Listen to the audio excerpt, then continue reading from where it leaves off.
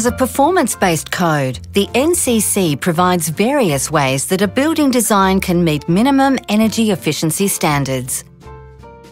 A deemed to satisfy approach is one option. This video outlines the use of the Facade Calculator to test a building design using deemed to satisfy standards and the provisions contained in J1.5 of NCC Volume 1. Changes to the NCC glazing performance requirements have broadened your ability to prove overall compliance for a building's facade. This allows the use of more uniform glazing types on all aspects of a facade, using the deemed to satisfy provisions. While this provides greater design flexibility, correct calculations require you to enter a more detailed level of information to verify compliance. The Facade Calculator applies to Classes 3 to 9 buildings, as well as the common areas of Class 2 buildings. It can also accommodate mixed-use buildings. The calculator is available from the ABCB website. This video will guide you through the process. Use of this calculator is not mandatory. You can use any method to support your calculations as long as they meet the requirements for evidence of suitability described in Clause A 5.2 of the NCC. The calculator should be used in conjunction with the NCC, which contains the defined meaning of a number of terms used by the tool.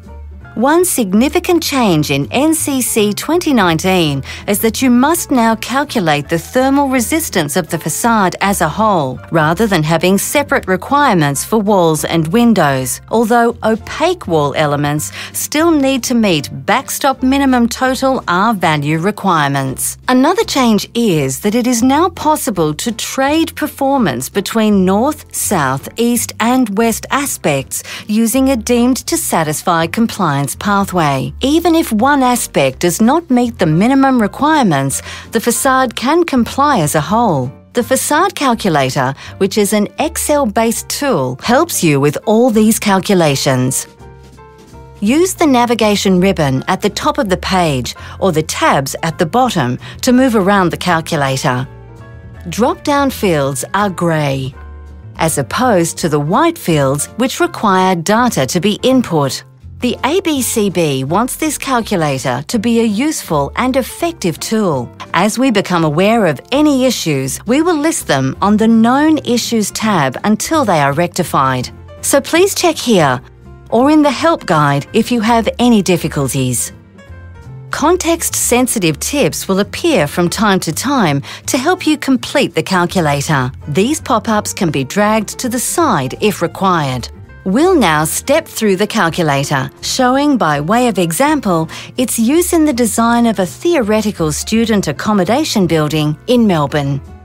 There are 7 steps. Step 1. Enter general information about the building. The calculator should open on the General Information page. If not, it is accessible from the first coloured square on the ribbon. On this page, enter details about yourself and the building,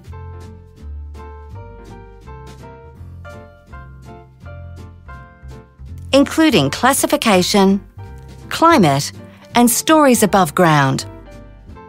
Information on climate zones and related resources are available by clicking on the map on this screen or by visiting the ABCB website. Step 2. Enter the glazing system information. Click on the Glazing System Information square on the ribbon. Enter data, creating a unique reference for each glazing system, and select System, Glass, and Frame types from the pull-down menus. When you select a glass type, the calculator will automatically fill in the glass U value and solar heat gain coefficient from a built-in user library.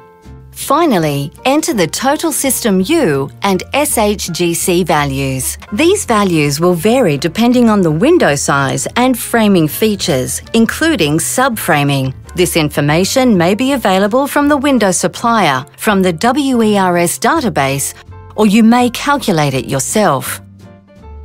One important aspect of the calculator is the inclusion of a customizable user library. While some generic values are pre-entered, the calculator is designed to be expanded upon over time. You can build your own library of values as you use the calculator. These values may be for individual facade elements or entire wall systems. Some data will be known to you, and some will need to be sourced from suppliers. All user-defined items in the library will automatically be added to the relevant drop-down menu in the calculator. Step 3. Enter the wall information. This is done on the next tab, Wall Systems. Here, you'll enter the opaque wall information to calculate its thermal resistance and the impact of thermal bridging. There are two calculation methods available here.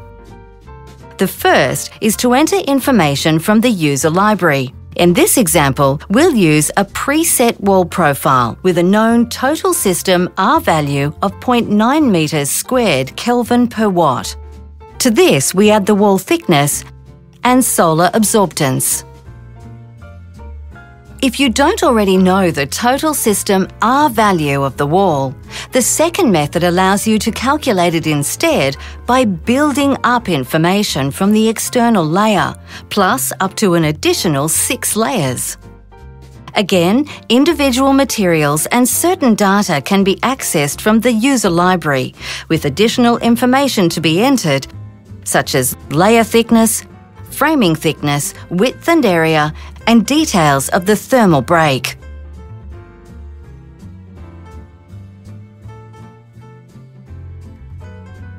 In this example, we'll use a solid concrete external layer with a 20 mm airspace, glass wool insulation, and cladding in gypsum plasterboard. Select the level of ventilation in Layer 2. This will affect the thermal resistance of the air gap and all layers to the exterior. Once the ventilation level is selected, the tool will calculate its effect and combine Layers 2 and 3 with the total value of the 2 layers shown in Layer 3. Layer 2 shows as 0.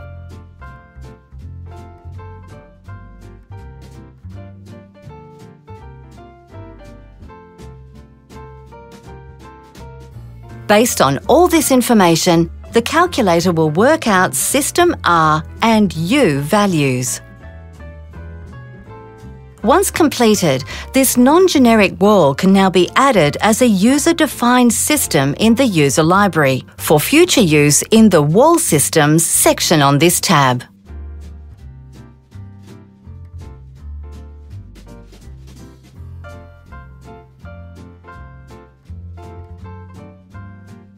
Step 4. Enter the shading information. There is also a tab for entering shading systems, where you enter the shading type, whether horizontal or provided by some other type of device, and dimensions. There is no shading information to enter in this worked example. Step 5. Assess if the design meets minimum deemed to satisfy requirements. Next, move to the Wall Glazing area plus Results tab. This page is in 3 sections. The first and third of these panels can be switched on and off to save screen space. In the second panel, enter the areas of both the glazed and opaque elements of the facade.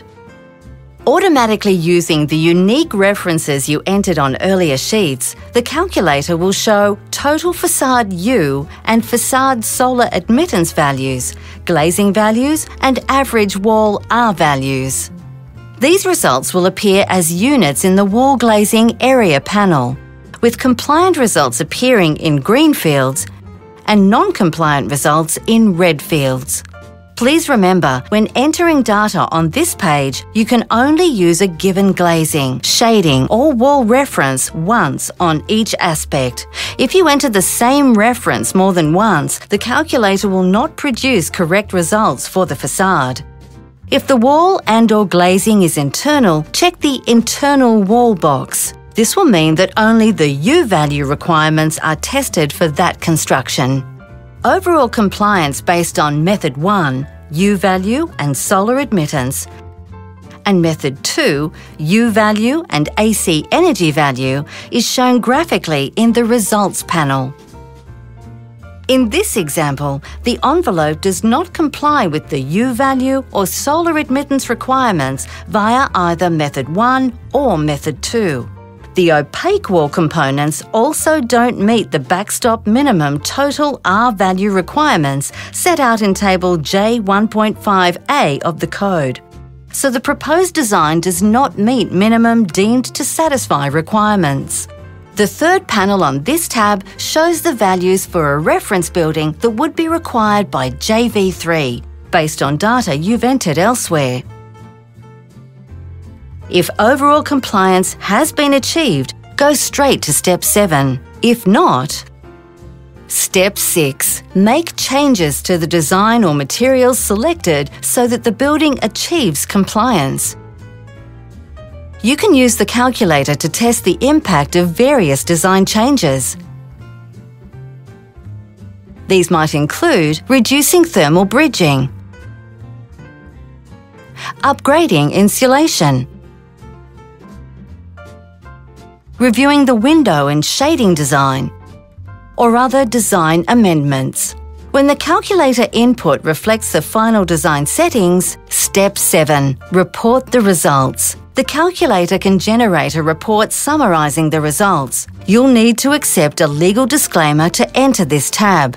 Remember, all information needs to be checked and verified against the design documentation for compliance assessment. Further details about the Facade Calculator, including additional examples, are provided in the Energy Efficiency Volume 1 Handbook and other resources from the ABCB website.